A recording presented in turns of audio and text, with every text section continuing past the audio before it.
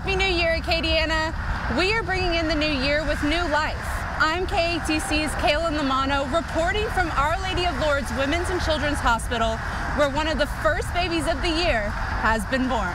Little Amari Lamb was born at 12:58 a.m. to her parents Emily Bond and Shamari Lamb of Lafayette.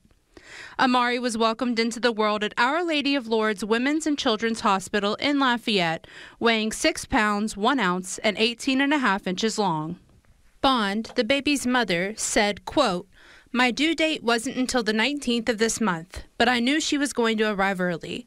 At first, I was very nervous and overwhelmed. We were not expecting to deliver on New Year's Day, but the nurses are taking really good care of us, and I'm much better now. Even though the delivery was unexpected at this moment, I couldn't have asked for anything more. She's perfect."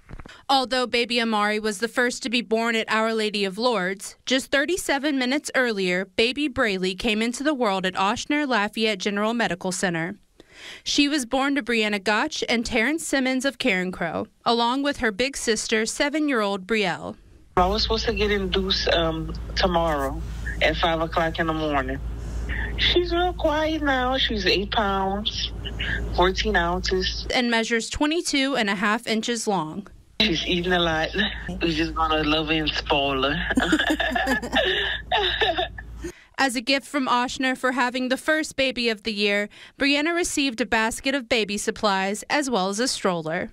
Congratulations to the parents of these newborns, and welcome to the world little Braylee and Amari. Reporting in Lafayette Parish, I'm Kaylin Lamano, KATC TV3.